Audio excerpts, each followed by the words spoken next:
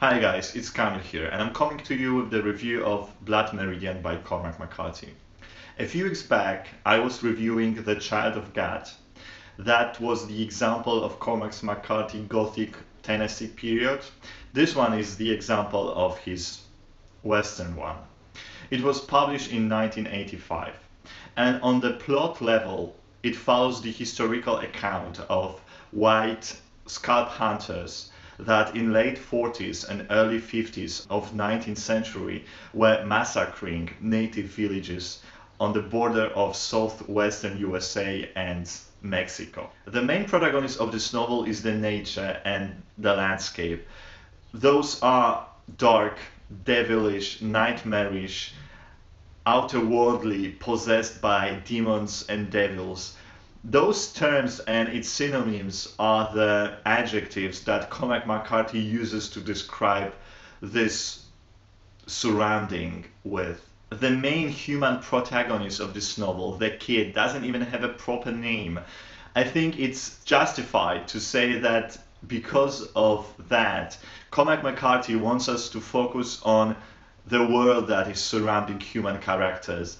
It's needless to say that there are hardly any inner psychological processes or thought processes that Cormac McCarthy describes in this book that would give you the glimpse of who the characters inwardly are.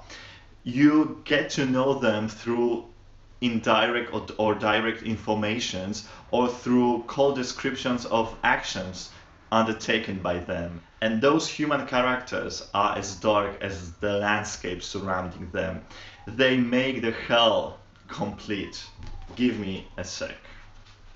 And they saw one day a pack of viciously looking humans, mounted of unshod Indian ponies, riding half-drunk through the streets, bearded, barbarous, clad in the skins of animals, stitched up with tears and armed with weapons of every description, and the horse raw-looking and wild in the eye, and their teeth bared were like feral dogs, and riding also in the company of number of half-naked savages, reeling in the saddle, dangerous, filthy, brutal, the whole like a visitation from some heathen land where they and others like them fed on human flesh.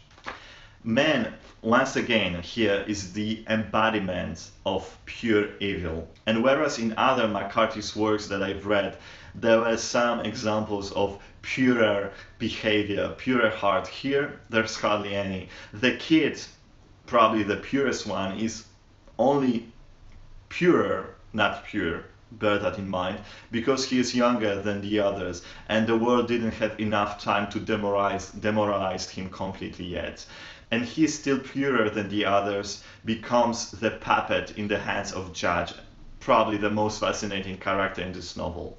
The one that is a manipulator, a philosopher, sexual deviant, almost immortal one with a wide knowledge. The one that also describes himself as the one that never sleeps and will never die. He is also the character whose origins are unknown, and all of that makes him very devilish, very outwardly. Judge's theology of war, just give me a sec, just proves how devilish his character is, how different set of values that we tend to believe in he has at his hands. It makes no difference what men think of war, said the Judge. War endures. As well ask men what they think of stone.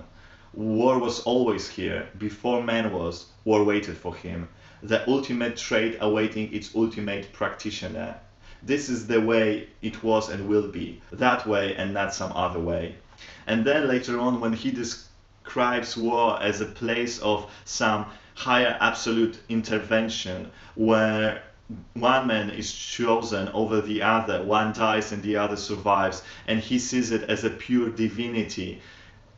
He says, this is the nature of war, whose stake is at once the game and the authority and the justification. Since so, war is the truest form of divination. It is the testing of one's will and the will of another within that larger will, which because it binds them is therefore forced to select. War is the ultimate game because war is at last a forcing of the unity of existence. War is God. Having that in mind and reading earlier passages describing human as being created by God when devil was at hand, and the one that brings evil to this world, makes me think, again reading McCarthy, that he sees us as being doomed. Our thirst for blood, our love for war are the example of it. And what's also significant when you read this novel is the fact that he says it within the Western romantic myth, and he totally destroys it. Because here we see those gang of white scalp hunters as not pure cowboys, as we were very often tend to believe, but as bloodthirsty, evil, cruel gang of people focusing only on their need for survival. It's even more significant when you take into account that his description of the West, so far from this romantic story of white men bringing the civilization to this God-forgotten piece of land, is based on historical accounts. It's not just McCarthy's dark fantasy, it's based on historical accounts. And on more personal note, this is not a book that is easy to read. Those repetitive nature of the violence in this novel, I mean, of course, complementing the McCarthy's idea of evil, the omnipresence of evil, is very tiring. But in the same time, and what is, I think, more interesting, it makes you, the reader, become numb. You are reading another massacre description. You are seeing another head scalped and the body massacred. And you are becoming less and less empathic. Maybe not as bloodthirsty as the members of the gangs are, but for sure less empathic. Okay guys, that's it. Tell me if you read this book. Tell me what were your thoughts. I would like to know if you appreciate reading it. And are you going to reread it again? Because for sure I will. There is so much that I probably missed or didn't get while reading it for the first time. This is a very dense one, but I'm really happy that I picked it up. I was buddy reading it with Kathleen Ann, and thank you Kathleen for another McCarthy's buddy read. We are going to read Outer Dark at the end of this month. Okay, that's it, and I hope to see you soon. Bye bye guys.